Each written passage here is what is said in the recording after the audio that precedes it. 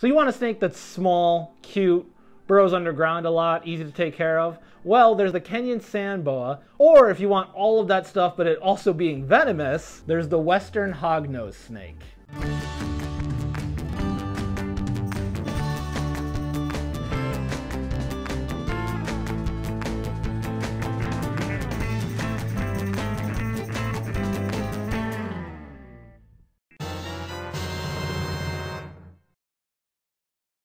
So yes, technically the Western hognose snake is a venomous snake, but we'll talk about that more in depth in a minute. But for now, you can rest assured knowing that it is clearly not a dangerous, lethal snake. Otherwise, I would not be holding it like this. I would not be letting kids hold it at programs. So just trust me, I know what I'm doing. I'm a professional. Where to go? Before we get into the actual care, my usual 2 warnings when it comes to my care guides. First off, don't let this be the only research that you do. Read other care sheets, watch other care videos. Try and learn as much as you can about a hognose snake before you bring it home. I'm flattered you think that I'm going to be able to be your sole source of knowledge for animals, but that's just not realistic. And number 2, we are not going to be talking about breeding in this care guide because I'm an educator, I'm not a breeder. I only have 1 hognose snake. I've never tried breeding them. I actually know very little about breeding reptiles in general, so yeah, breeding we're not going to talk about it. There's other people that can teach you much more than I ever could, because hognose apparently are pretty easy for new breeders to get into, but I'm not one of them. Hognose snakes are small, really. They're a fairly small snake. The males usually max out at about a foot long. Females can hit up to 3 feet, and they usually get adult weight probably a max of a pound for a big female, a little over that. Obviously, Bernie here is nowhere near that. Bernie here is my education hognose snake. I got him a few years ago from a breeder that was going to try and breed him with a female, but it looked like she might eat him instead of actually making babies. So they decided to look for a bigger male, and he came to live with me. And he's as big as he's going to get. He's almost 6 years old now, and you can see he's not a very big snake. As I said, males usually aren't. And he is what we call kind of like a wild type coloration. This is what you're going to see for hognose snakes in their native range in like Midwest North America. This is what they look like. Now in captivity, there's a whole bunch of different morphs you can get. There's anaconda, superconda. I'm not really a morph guy, so I'm not going to be able to name all of them or really even identify most of them. But there are some really cool looking hognose snake morphs out there for sale. But I'm kind of a sucker just for how animals look in the wild. So just about any animal I get, if I can, I try and get what their like wild coloration is. So yes, hognose snakes are a venomous snake, but they're not like most of your other venomous snakes, like your elapids or your vipers, like cobras, rattlesnakes, things like that. These guys, their teeth are different. So with your normal venomous snakes, they have 2 fangs at the front of their mouth, and those fangs are hollow. And whenever they bite the prey, that's the first thing that goes in the prey, are those 2 big fangs at the front. And those fangs, the venom comes right through those hollow fangs, and it's going to usually envenomate really quickly. These guys are what we call a rear fang venomous snake. And what I mean by that is they are not so much fangs at the front and hollow. They basically have an enlarged tooth at the back of their mouth. And there's a lot of rear fangs venomous snake species. You've got hognose snakes, mangrove snakes, even garter snakes. For you Americans, garter snakes are technically rear fang venomous. But the reason why we're not super scared of them like we are rattlesnakes here in the US is because their venom is super mild. And because that fang, that enlarged tooth at the back of the mouth, is all the way back there, it's not like a cobra where when it bites, that's the first thing that goes in.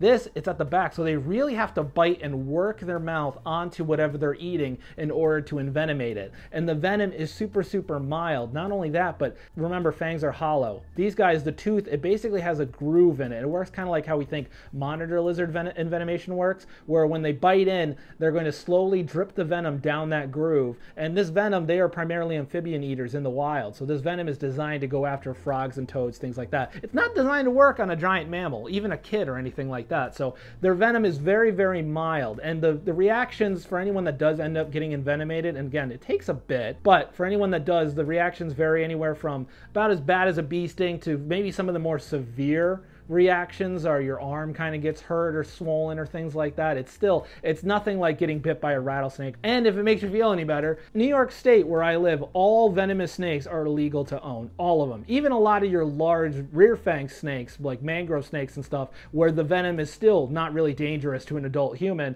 These guys are legal though. You can buy hognose snakes across New York State, no problem, because the venom is so mild and they are so small and the envenomation method is so slow and non-dangerous that New York State's like, yeah, it's fine. Saying that though, I would still check with your local laws to make sure that they are legal to be had as a pet, because even though New York is pretty lax about this particular species, there are some cities or even states or countries where these guys might be prohibited just because government's like, they're venomous, whatever, ban them. Just make sure you check kind of with your local legislation to make sure that they are okay to be owned as pets before you get one. Captive bred ones are very easy to find because they're very easy to breed in captivity. Now, depending on where you live, especially if you live in like the Midwest of North America, like United States and Canada, just verify and double check that the hognose snake you're getting from a breeder or anyone online or anything like that is in fact a captive bred one, because out there someone might just be going out into the wild and field collecting some and trying to sell them for cheap. So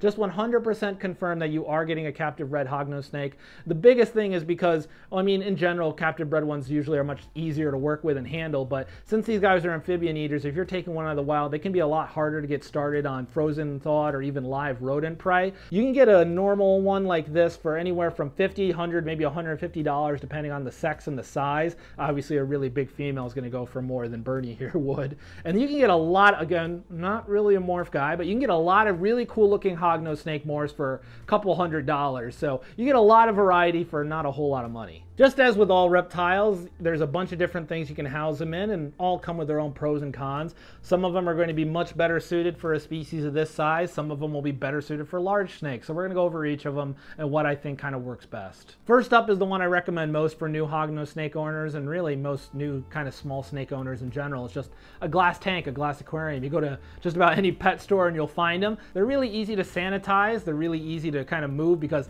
at this size you're not going to need like a 100-gallon tank, which will be really heavy. These size tanks much more manageable. They're also very good at keeping humidity low, because this does not need a high humidity. You want something that is going to have a lot of airflow in it, and this with a mesh lid on it is perfect for that. And now with this mesh lid, you're going to want to put clamps on it, because these guys are pretty good escape artists. Really all snakes are, but they're very good at kind of worming their way up the corners of those tanks along the silicone, pushing their nose and then getting out. So just make sure if you have a glass tank with the mesh lid, get something to weigh it down with, because if this snake can get out, it's going to. And a snake this size is pretty hard to find in your house. For an adult male hognose, you're probably going to want something like 15-gallon to 20-gallon long tank. They are a terrestrial species, so they need ground space more than they need vertical space. So you're never going to want to get like a 55-gallon tank really, because all that airspace is just going to kind of be unused. But if you have a big female, 2 to 3 feet, your best bet is probably a 30 to 40-gallon breeder size, with the 40-gallon obviously being much more ideal, because it gives you a whole bunch of ground space,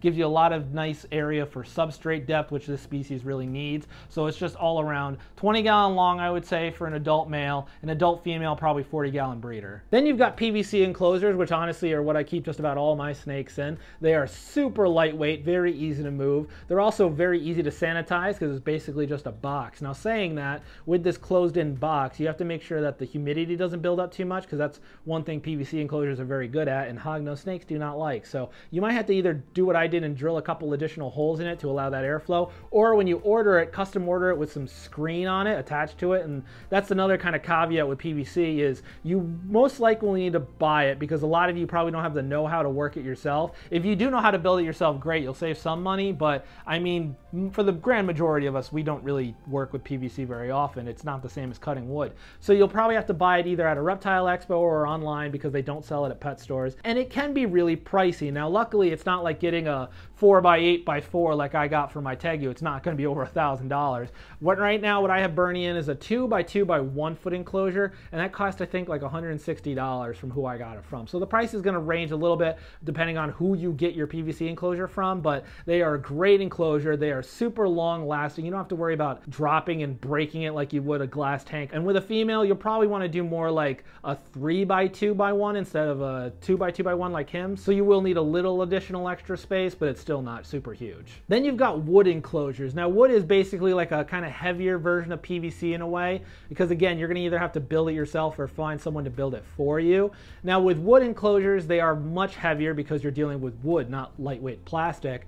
And you do have to worry about sealing the inside of the enclosure, because humidity and moisture are obviously going to kind of degrade the wood. So you will need to seal the inside of it. I don't really recommend it for hognose snakes because with the weight and all that stuff, it's just really not worth it for the size of the enclosure. You're much better off just going with one of the other options, but if you want to do it, you can. Last up is probably the one I recommend most after glass. It's just a plastic tub. You just go to really any store, Walmart, Target, you can go on Amazon, whatever, and get a decent sized plastic bin with a lid. This is really nice because you can customize it pretty well. You can either cut a hole in the top and put mesh over and super glue it down. You can drill holes in the side for airflow. It really kind of lets you do whatever you want with it. Now, with a snake this size, you don't need a super huge plastic tote. I would say a 28 quart would be good for really a male or a smaller female. You might want to upgrade to a little bit bigger one if you have a really big female. And you can either use a standalone tub or you can put it in a rack system. I know a lot of breeders and a lot of reptile YouTubers too that'll keep their hognose snakes in rack systems. They work very, very well for them. Hognose snakes are kind of secretive. If you, we'll talk about it in a little bit, but they spend a lot of time in their substrate too, so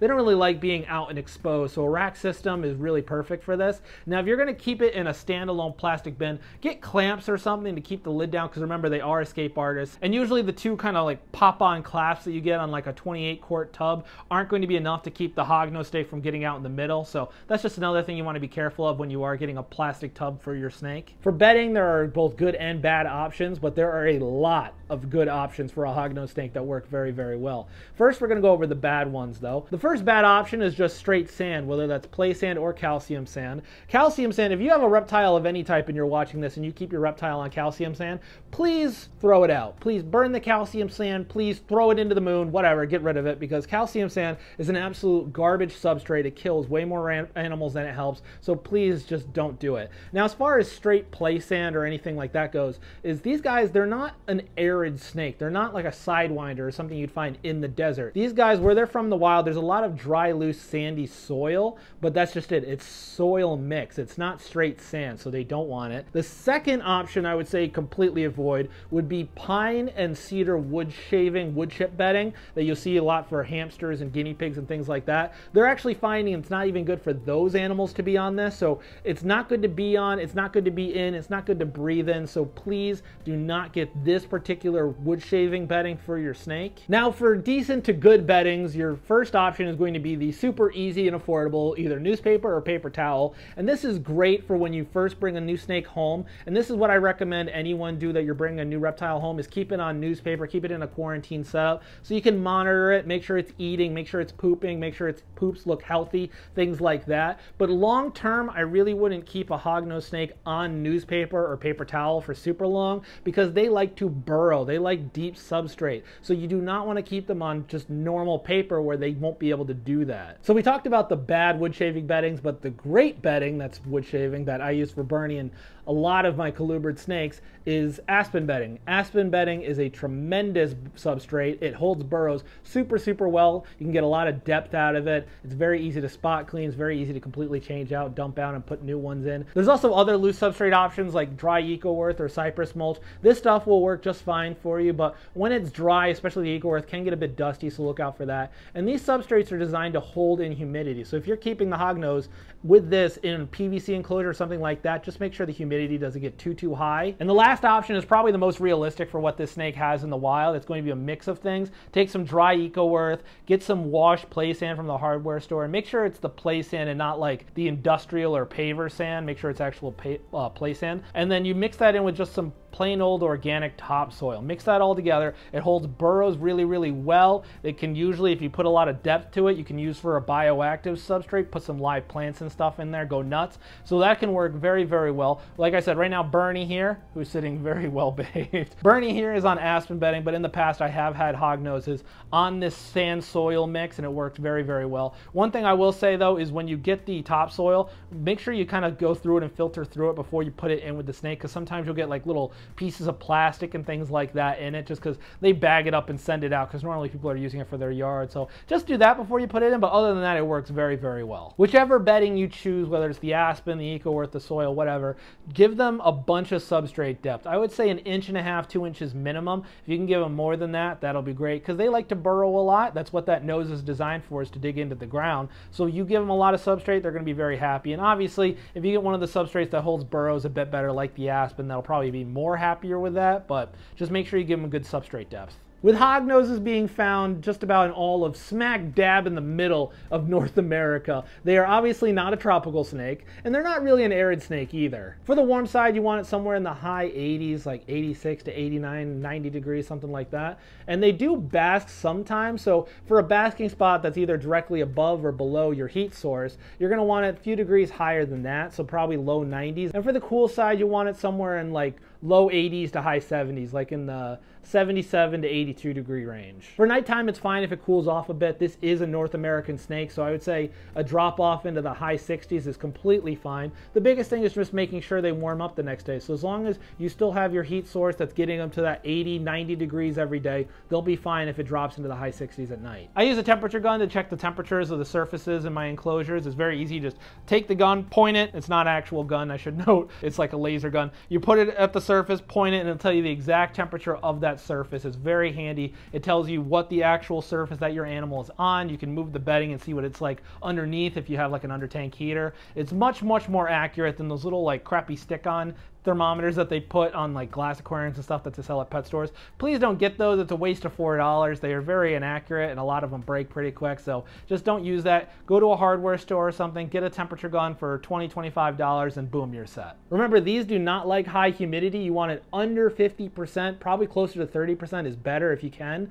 A water bowl in the enclosure will be enough. You don't need to mist the whole enclosure down. Too high of a humidity can lead to either scale rot if the bedding gets too damp, or it can lead to respiratory infections with them breathing in that humid air all the time when they're not designed to. You can provide them with what's called a humid hide, which is essentially just a special either plastic or ceramic kind of hide box for them to go into, and you're going to put something in there like paper towel or sphagnum moss that you can mist down, and it'll help hold humidity. Now, I would not put this in there all the time. I would only put it in when you notice your hognose snake is in shed. And you could just use something like this. Take a plastic container, cut a hole in it, put tape or melt around the edges so that it doesn't cut the snake, and you just put that in there, put sphagnum moss, paper towel under it, boom, you're all set. For heating, just like with bedding, there's quite a few different options for you to consider, and some kind of work better for this snake than others.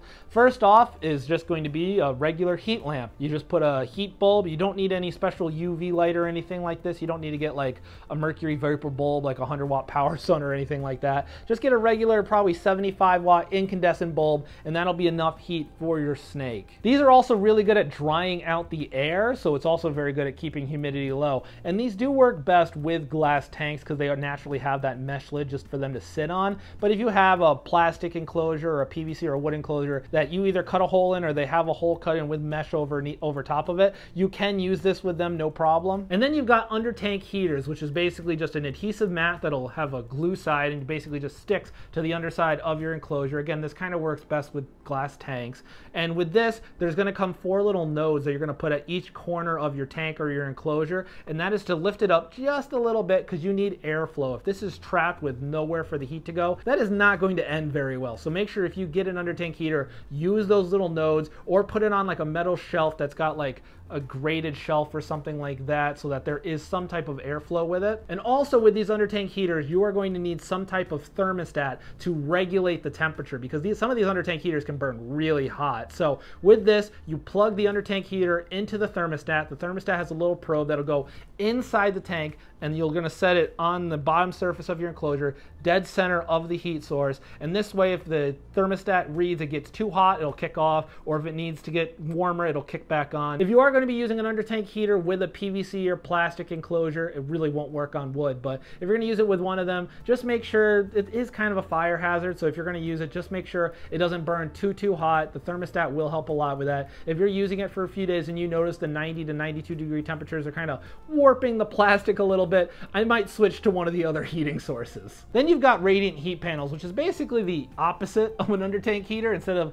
adhering to the bottom of the tank, you screw it into the top inside the enclosure. And with these, they got 2 drill holes usually in it, so you're going to drill that in. And it also usually, most of them come with like a special casing so that the snake does touch it, it's not going to burn itself. I use the Reptile Basic one, and those are very good. They work very well for me. And again, with these, you are going to need a thermostat because these will burn very hot if left to their own devices. devices. And these really work best with wooden or PVC enclosures. You can't really mount them into a glass tank, and usually a plastic tub doesn't really have the height required to kind of put this in, and again, it's kind of a fire hazard with the top on it. So just make sure if you are using one of these, get a thermostat and use it with the right surface. The last option is just going to be a ceramic heat emitter. Now, most of these suckers burn really, really hot. So if you're going to get this, A, make sure that the snake does not get in any contact with it, and B, make sure you get like the lowest wattage you can. Ceramic heat emitter is basically just a bulb that only emits heat. It does not emit light at all. It only does heat. And like I said, they can get really, really hot. So if you're going to use this, it wouldn't be my kind of go-to option, but if you're going to use this, it probably works best with, again, just like a bulb. You're going to either use a mesh lid on a tank, or if you have a pre-cut mesh hole on your PVC or wood enclosure, that'll work best. So just really monitor the temps when you start setting this up. Snakes do not need any type of special UV lighting like you need with diurnal basking lizards like beardies, uromastyx, iguanas, etc. You don't need it. There are some people out there that argue that certain snake species, especially like diamond pythons and hognose snakes are one of them, do benefit from these UV rays. If you do want to do it, just get something lower strength. You probably don't need like a mercury vapor bulb or a 10.0 UVB light or anything like that. And it is not necessary, I will say that. If you want to get it, great. But if you don't, you're not like a terrible keeper for not getting it. It is not absolutely essential to your hognose snake's continued existence to get a UV light. Now, as we just said in heating, snakes do need some type of day-night cycle. They need 10 to 12 hours of light and then the rest being dark. So if you're using like a basking light as your heat source, then that works great, because when it kicks off at night, then you're done.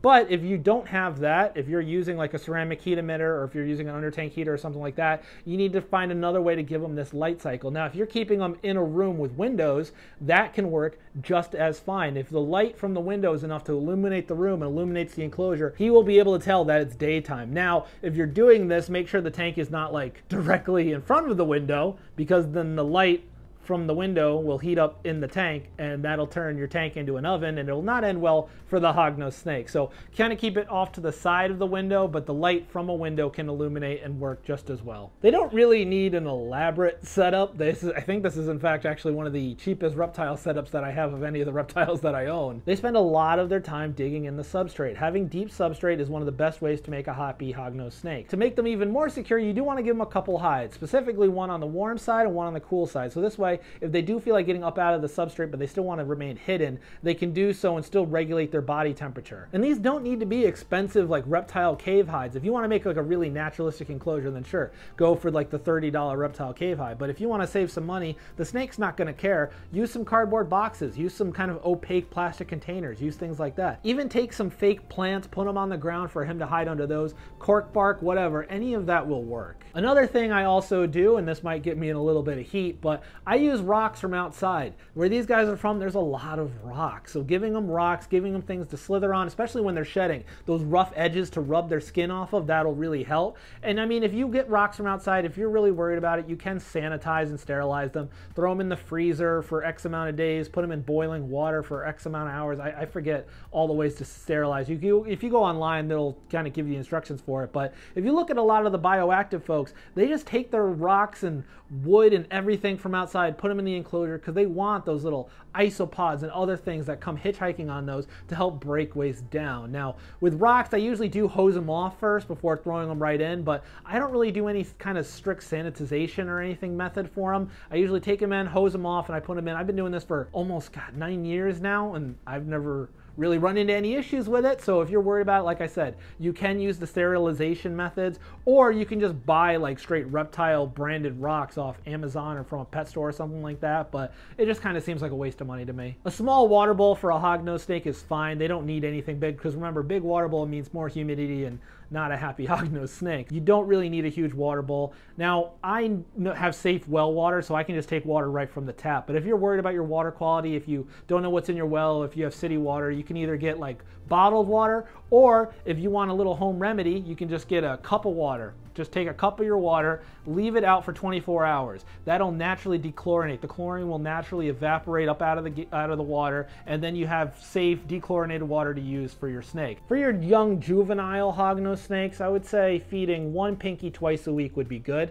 And then as they get bigger and they start growing more, getting some girth to them, then I would say switching to one appropriately sized rodent every week and a half will be a good feeding schedule for you. With hognose snakes, you're always going to be dealing with some type of mouse. Now for adult males, you're going to be dealing with probably small mice, and then when you have an adult female, you're probably going to be dealing with adult large mice. And you don't really need to worry about rats. I don't think any hognose snake really gets big enough for you to kind of get on the rat spectrum. When you first bring that little baby hognose snake home, I would not try feeding it right away, because when you first bring that little snake home, he's going to be freaked out. He's going to be scared. He's going to be stressed. He's not going to be worried about eating. So give it a week or two, let him settle in more. Now what I would do is pick a day, pick like Wednesday or Thursday, and say Wednesday is snake feeding day. Feed him on Wednesday. If he does not eat, leave it out overnight, come back Thursday. If he does not eat on Thursday, then take the pinky out and don't try to feed him again immediately. Wait again until next Wednesday, try again. If you leave it out again and comes Thursday, he has not eaten, just take it out and try again next Wednesday. Because if you just keep trying to rapid fire feed him every single day to make sure he eats, you're just gonna be wasting food. Now, if you go like 3 months and your baby hognose snake is still not eating, then yes, that is something to be alarmed about. Take him to the vet. But if you have a hognose snake that doesn't want to eat for a few weeks, that's pretty natural. Hognose snakes are known sometimes for, when they're little, being kind of finicky eaters. Because remember, this is an amphibian eater. They are not 100% biologically geared towards eating rodents. So that's why I say if you leave it a few weeks, let him get more settled, let him kind of start building that hunger a little bit, you have a better chance of him going for the food. I'm not going to talk about feeding live rodents in this video. I mean, if there are people out there that do that, good for them. I don't do that with any of my snakes. All of my snakes, and any hognose snake I've ever worked with, honestly, I've all gotten to get on frozen thawed. I'll even get pythons in. People swear up and down will only eat live, and I'll prove them wrong. So really, I just don't see the risk in it, but if other people out there do that, that's fine. Now, when you're feeding a frozen thawed rodent, you don't obviously want to just give it to it frozen. What you do is you want to put it in a little bowl of warmish water and let it thaw. Let it thaw until you can kind of pick it up and it's kind of warm to the touch and it's all squishy and it's not rock hard. It might take an hour or so. And when that's all good to go, then you're going to be ready to feed the snake. Also, do not thaw any of your feeders in the microwave, because that is a very dangerous thing to do. Microwaves heat very unevenly. So if you take a mouse out of the microwave, sure, the outside might be warm to the touch, but the insides could be absolutely nuked, lava scalding hot. And if you give that to your snake, that is not going to be good for the snake. That will most likely kill the snake. So do not use the microwave. Just put it in a bowl of warm water. That'll work just fine. Also, wherever you get your hognose snake from, whether it's online or from a breeder, ask them, what are they eating? When did they last eat? How often are they eating? Have all of their previous feedings been successful? This way, if you can kind of check to make sure the breeder knows what he's actually talking about, but you can make sure that your snake is eating, because like I said, hognose snakes, especially when they're young, can kind of be finicky eaters. And it's really not uncommon for even adult snakes to go on hunger strikes. Bernie here stops eating for a good 3 to 4 months over the winter. So it's just good to know that your snake is started on rodents and it's ready to go, because it gives you one less thing to kind of worry about. If you do get a hognose snake in that you know is having a kind of difficult time viewing the rodents as food, what you can do, there's a few different things to try. First off, you might have to try live prey for a little bit, getting live pinkies. Maybe the movements and smells and things might trigger the snake to try and eat it.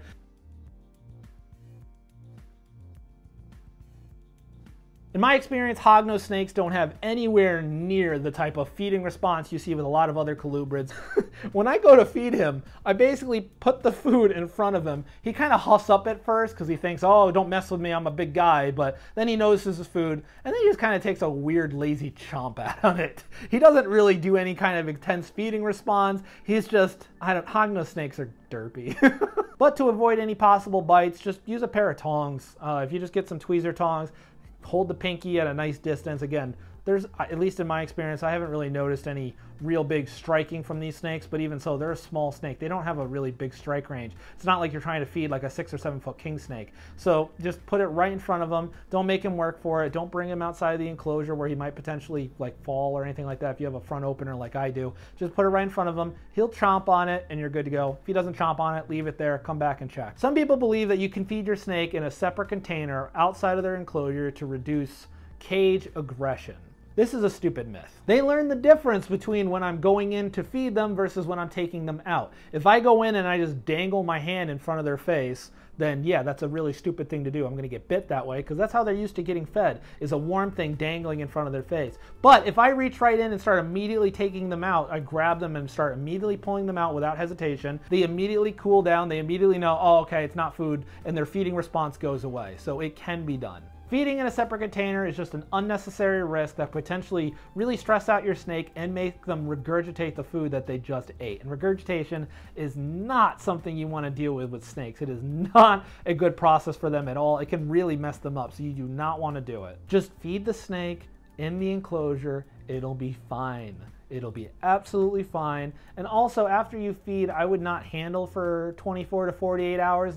Give it a chance to digest, because again, while it's digesting, it doesn't really want to be picked up and handled a bunch. Anytime I feed snakes, they don't go to programs for at least 2 days, so just give them some time to digest. These are such a handleable, easy to work with snake. They are just super chill for the most part. I have run into a few people that say their hognoses are a little bit nippy when you're handling them, especially if they're not used to being handled. They feel the soft skin, they might assume it's food or something like that. I have never personally worked with any of these kind of hognose snakes, and they are venomous, like I said. But again, envenomations are very rare. Their teeth are very small. The venom is very weak. But if you are worried about it for the first few times you go to handle your hognose snake, if you just get a pair of gloves, that'll immediately A, kind of hide your skin, and B, also hide your heat signature, and usually that's enough to deter most kind of nippy snakes from doing it. As far as their temperament, the best 2 words I could use to describe hognose snakes, at least the ones I've worked with, including both of the ones that I have owned, are drama queen. Because sometimes when you go to reach into their enclosure, they can have such a dramatic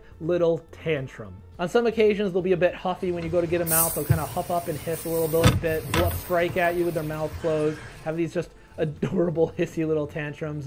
Bernie does this all the time when I go in to get him out. Almost every single time he huffs up when I first open the enclosure, and I just call him an adorable little grump and I take him out anyways. So don't let it freak you out if your hognose does this little huffy fit when you go in to take him out. But if you are worried about this, just get a little snake hook and just hook the snake out that way. So that way, if you are worried about, even if they're bluff striking with their mouth closed, if it does kind of freak you out a little bit, just get the snake hook, just hook them out, and 99% of the time, as soon as you get them in your hands, they're absolutely fine. And because this is such a small snake, they are a very fragile snake. They don't have a lot of muscles to them like a lot of pythons do. They are mostly just going to be sitting in your hand. You can see Bernie's kind of wrapping his tail around me as an anchor point, but they don't have the muscles that like Jade, my green tree python, does. She's arboreal. She's used to being up in delicate branches and things like that. Bernie is not. So when you do hold a small snake, you do need to be very careful. Keep your hands open. Don't like death squeeze them or clench them or anything like that. And the first few times you go to handle them, I would say probably handle them either in their enclosure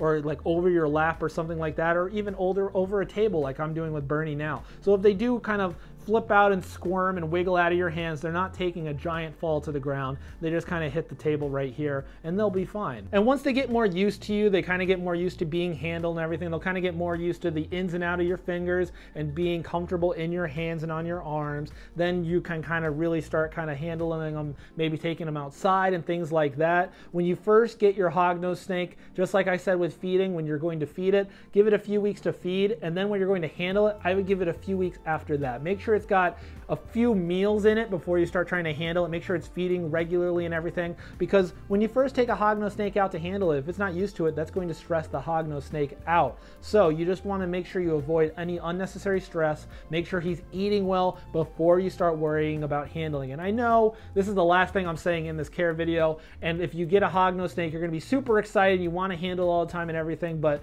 it's for the betterment of the long-term care of the snake that you make sure it's eating well and everything before you start trying to get it used to you. So that was our care video on the Western hognose snake. They're easily one of the best beginner pet snakes out there in my opinion, even with the few caveats I mentioned in the video. Like the video if you learned something or if you found it useful. Hopefully you found it helpful. Comment down below if you have a hognose snake or if you want to get one. Thanks for tuning in, and I'll catch you later.